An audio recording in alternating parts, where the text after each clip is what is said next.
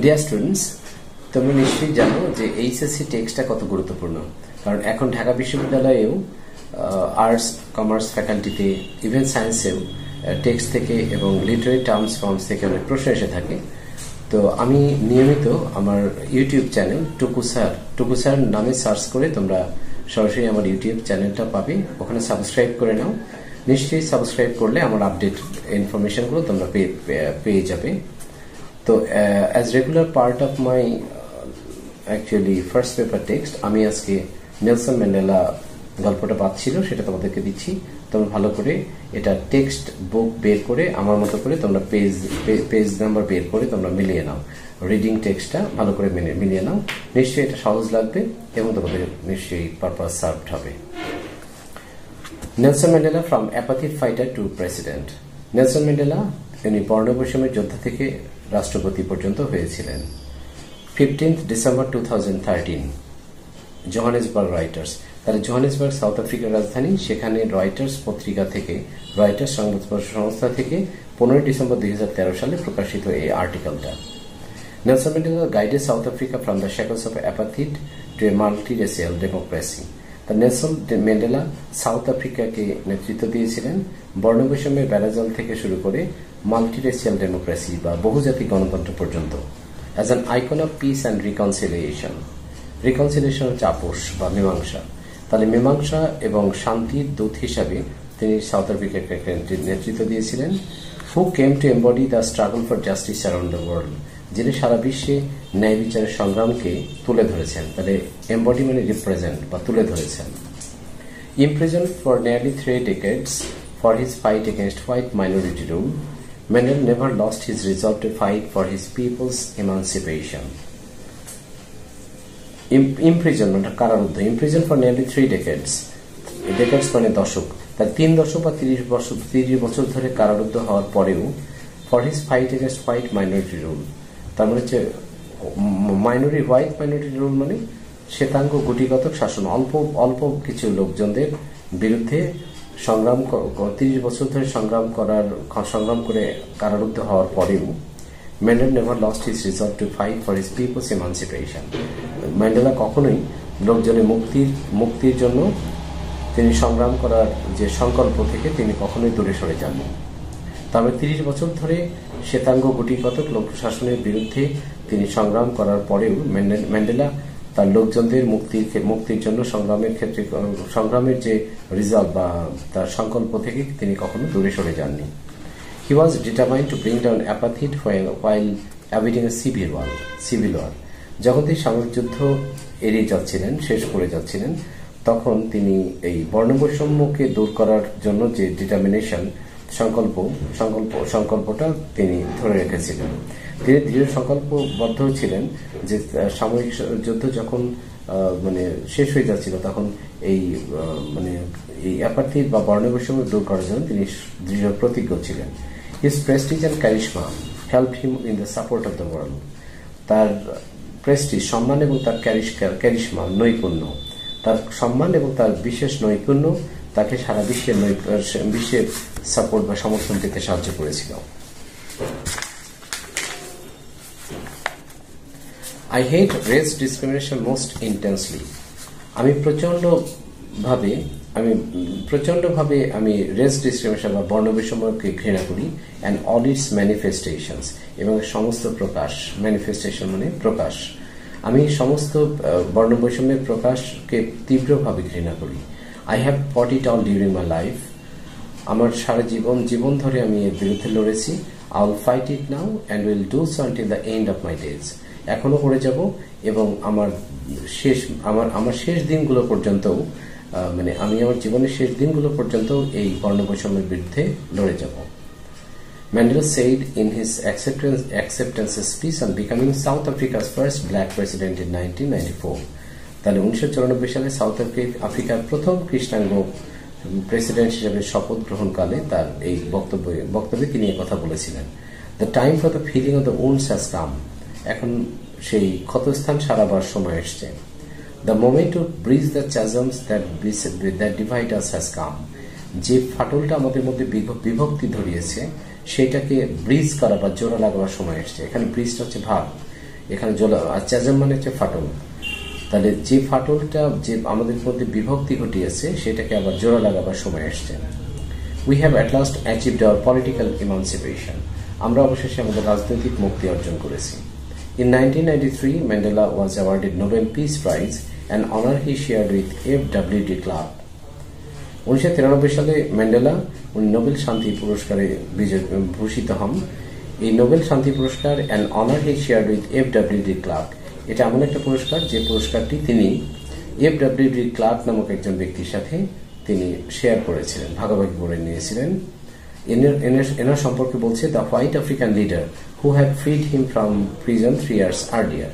ইনি হচ্ছেন শ্বেতাঙ্গদের নেতা, তার কৃষ্ণাঙ্গদের নেতা ছিলেন নেলসন ম্যান্ডেলা এবং শ্বেতাঙ্গদের নেতা ছিলেন এই FWD ক্লার্ক, যিনি এই শ্বেতাঙ্গদের নেতা FWD ক্লার্ক তাকে কারাগার থেকে মুক্ত করেছিলেন and negotiated the end of apartheid, এবং বর্ণবৈষম্যকে দূর করতে তারা দুইজনই একমত হয়েছিলেন, বা নেগোশিয়েট করা মানে তারা একমত হয়েছিলেন, আপোষ করেছিলেন। Mandela went on to play a prominent role on the world stage as an advocate of human dignity in the face of challenges ranging from political repression to AIDS.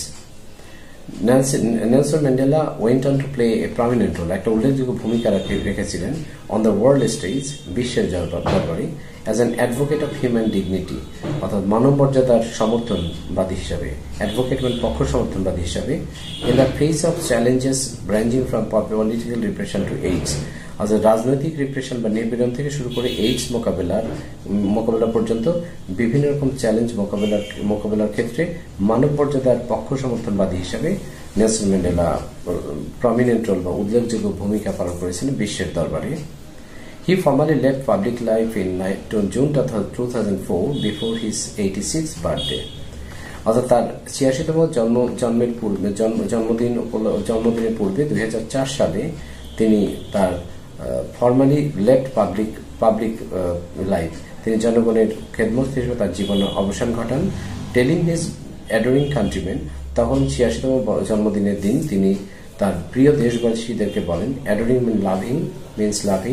Loving countryman, তার প্রিয় দেশবাসীকে বলেন, don't call me, I will call you, আপনারা আমাকে ডাকবেন না, আমি আপনাদেরকে ডাকবো। But he remained one of the world's most revered public figures. Revered means respected. কিন্তু তিনি ছিলেন পৃথিবীর অন্যতম শ্রদ্ধেয় জনগণের ব্যক্তিত্ব, combining celebrity sparkle with an unwavering message of freedom, respect and human rights.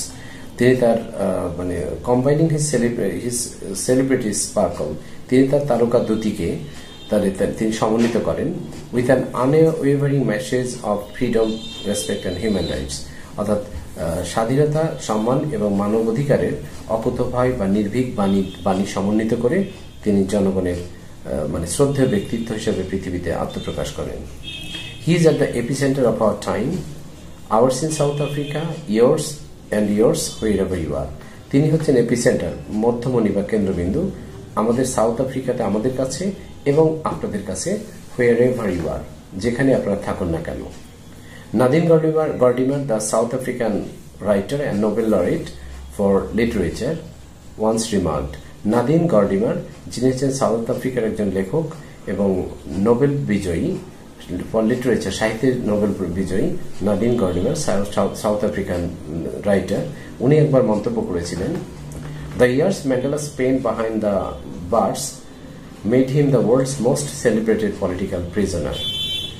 যে বছরগুলোতে তিনি কারাগারে, বার্স মানে এখানে কারাগার বা প্রিজন, তিনি কারাগারে বন্দী ছিলেন, সেটা তাকে আরো বেশি প্রসিদ্ধ রাজনৈতিক বন্দী হিসাবে তাকে পৃথিবীতে আরো বেশি প্রসিদ্ধ করেছে। and a leader of a mythic stature for millions of black South Africans and other oppressed people far beyond his country's border. অর্থাৎ তাকে রাজনৈতিক বন্দী হিসেবে আত্মপ্রকাশ করেছে এবং লিডার অফ মিথিক স্টেচার, অর্থাৎ মিথিক মানে হচ্ছে এখানে কিংবদন্তি, এবং কিংবদন্তি তুল্য ব্যক্তিত্বে পরিণত করেছেন লক্ষ কোটি সাউথ আফ্রিকান কৃষ্ণাঙ্গ সাউথ আফ্রিকানদের কাছে এবং আরো অত্যাচারিত লোকজনদের কাছে যারা তার দেশের বাইরের মানে সীমানার বাইরেও যারা যে সমস্ত অত্যাচারিত লোকজনরা রয়েছেন তাদের সবার কাছে তাকে একটা মানে জীবন্ত কিংবদন্তি করে তুলেছে। যে সময় তিনি কারাগারে বন্দী ছিলেন। Charge with capital offences in 1963 রিভোনিয়া trial.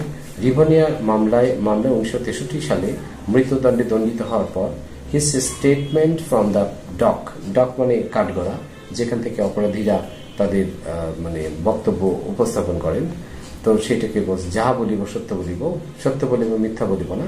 তো এই যে কাঠগড়ায় দাঁড়িয়ে বলে সেটাকে বলছে ডক। তাহলে সেই ডকে দাঁড়িয়ে তার যে পলিটিক্যাল তার যে স্টেটমেন্ট, তার যে বক্তব্য, সেটা ছিল তার পলিটিক্যাল টেস্টিমনি বা রাজনৈতিক সাক্ষ্য বহন করে।